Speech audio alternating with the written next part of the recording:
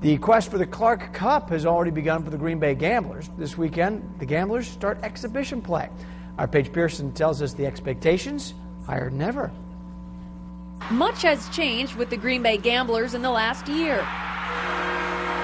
They went from worst to first in the USHL. However, as the 2009 season approaches, this Gambler squad is quite a bit different. Most of these guys don't have their name etched on the Anderson Cup. Just 9 players from that team will take the ice this weekend when the Gamblers drop the puck on exhibition play in Illinois. There's a reason why they have exhibition games. There's a reason why they have preseason games in the NFL and MLB and everything. So, it's really important we take it seriously. David Mikowski is back for his 3rd season with the Gamblers.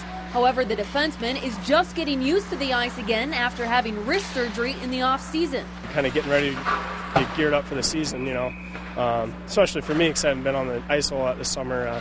Just kind of getting back into the things, trying to get comfortable. The 6 exhibition games the Gamblers will play in 8 days is the perfect time for the entire team to get situated and focused. They've got an Anderson Cup to defend. Now our job is to make sure that, like I said, we don't vanilla ice it. We're not a one-hit wonder. And a Clark Cup to chase. In Ashwaubenon, Paige Pearson, Fox 11 Sports.